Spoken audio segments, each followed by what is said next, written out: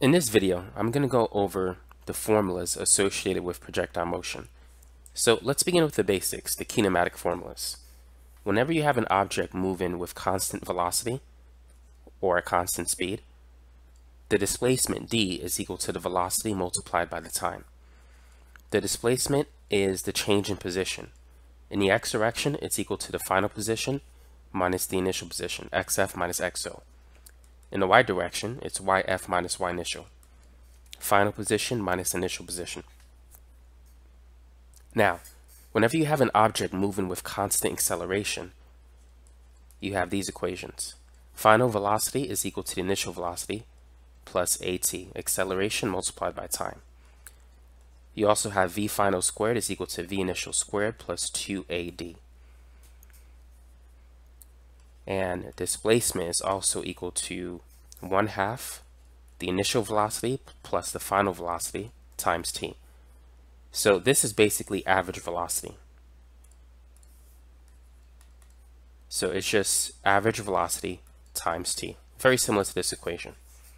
Whenever you want to find the average of something, you add two things and then divide it by 2. Displacement is also equal to v initial t plus 1/2 at squared.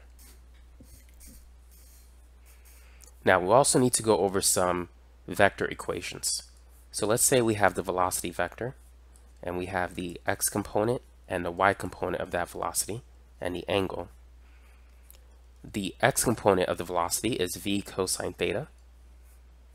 The y component is v sine theta. And if you need to find the angle, you could use arctangent, arccosine, or arcsine, depending on what you have. But if you have Vx and Vy, it's arctangent and Vy over Vx. And if you need to find V, it's the hypotenuse. So the magnitude of the velocity, or the velocity vector, is going to be the square root of Vx squared plus Vy squared. Now let's go over some projectile motion formulas. So this is the first common trajectory you'll see. So let's say you have a ball, it rolls off a cliff, and then it hits the ground. Sometimes you may need to calculate the height of the building. Other times you need to calculate the range of the ball. A lot of times you'll be given the initial speed. Sometimes you may have to find it. And sometimes you need to find the time it takes for the ball to hit the ground. Well, the height of the building is 1/2 gt squared. So if you know the height, you can find the time it takes to hit the ground. If you know the time it takes for it to hit the ground, you can calculate the height of the building or the cliff. Next, we have the range. The range is equal to Vxt. Now, V initial, because it's moving in the x direction, V initial is equal to Vx.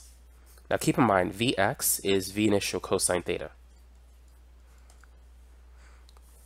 When you're moving in a horizontal direction, the angle is 0 degrees. Cosine of 0 degrees is 1. So we get that the range is also equal to V initial times t. So make sure you understand that Vx is V initial cosine theta, but when moving in a horizontal direction, let me say that again. When moving in the horizontal direction, cosine 0 degrees is 1. So this leads to Vx being equal to V initial. But if you want one equation to remember, this is the one I would commit to memory because it will apply for all 3 trajectories that I'm going to give you. But a lot of times with this problem, you won't be given an angle because it's assumed that you'll know it's 0 degrees. But if you use this formula, you'll get the right answer in either case. But in order to calculate the range, you need the time it takes for it to hit the ground, which you could find it from this equation if you know the height.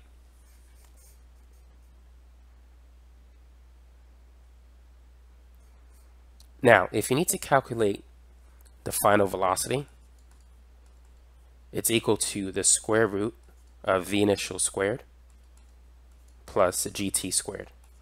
So if you know the initial velocity and the time it takes to hit the ground, you could find the final velocity as it hits the ground. If you need to find the angle of that velocity vector, it's arc cosine of the initial velocity divided by the final velocity. By the way, you could find these formulas in my formula sheet in the description section below this video.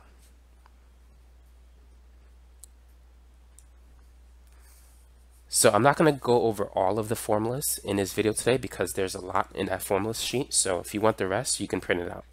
But here's some other ones. If you need to find a time, if you know the height, it's 2h over g under the square root symbol. Now the time it takes to hit the ground also equals the square root of v final squared minus v initial squared over g. Those are some other ways to find it. If you need to calculate the initial speed, it's r square root g over 2h. And if you need to calculate the range, it's v initial square root 2h over g. Again, you could find these formulas and more in the formula sheet. Now let's move on to the next trajectory. So let's say we have a ball. It's kicked off the ground and it goes back to the ground. Let's call this point A, point B, point C. So this is the maximum height and this is the range. The max height is equal to v initial squared sine squared theta over 2g. The range is equal to v initial squared sine 2 theta over g. Now, if you know the angle and the initial velocity, you could determine the maximum height and the range. However, sometimes you may need to find the initial launch angle given the height and the range. So here's some other equations you want to know. So the initial angle is arctangent 4h over r. So if you know the height and the range, that is the maximum height, you could find the initial launch angle.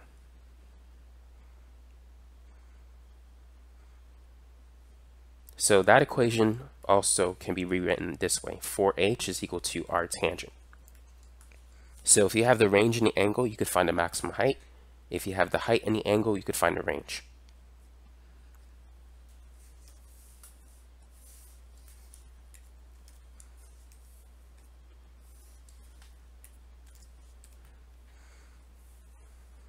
For the equation of trajectory, you could find that in the formula sheet for those of you who are interested in it.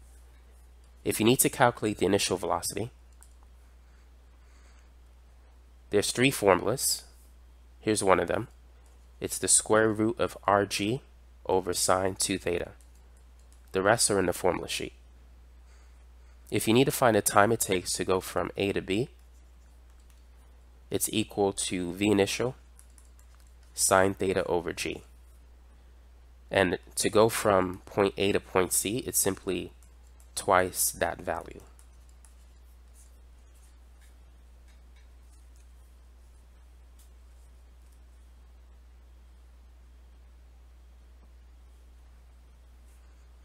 So those are the most common equations you'll see for that particular trajectory. Now for the third case, it's when you have a ball and it's launched from a building or a cliff and it follows this trajectory. Let's call this point A, point B at the top, and point C. Actually, let me draw a better picture.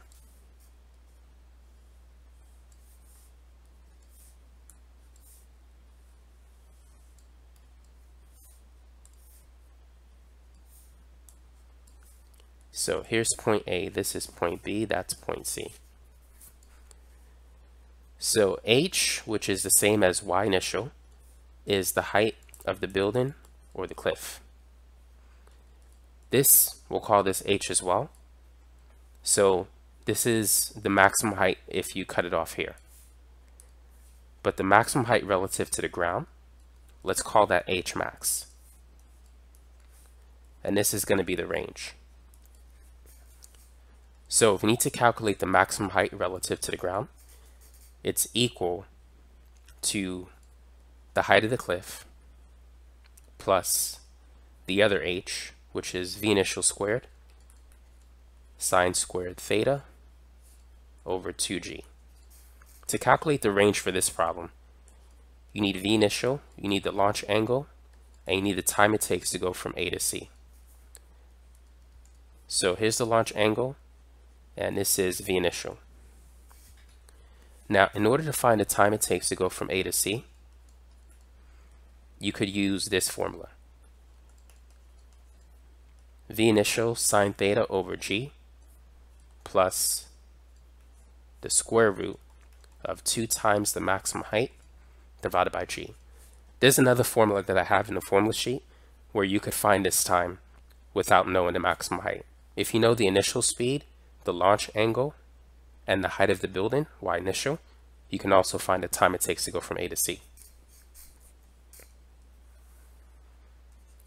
Now, if you need to calculate the final velocity before it hits the ground, you could use this formula.